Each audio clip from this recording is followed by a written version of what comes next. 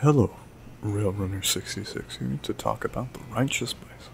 Of our changes, the most noticeable, of course, is that we've removed the multi-hitting in order to make it more consistent, and this allows us to increase the damage while letting it do one hit, which makes it far more consistent.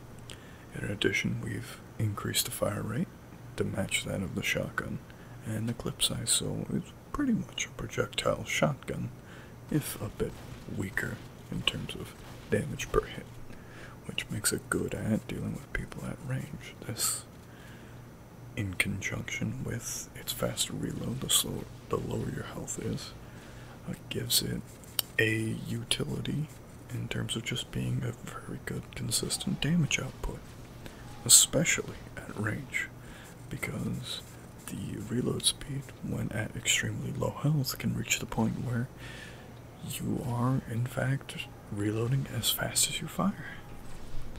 Hopefully this, combined with the projectile speed increase, makes it a whole lot easier to use.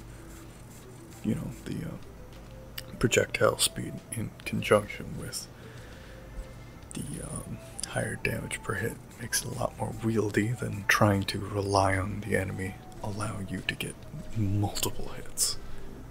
I hope you are happy with this change, and I hope you enjoy it.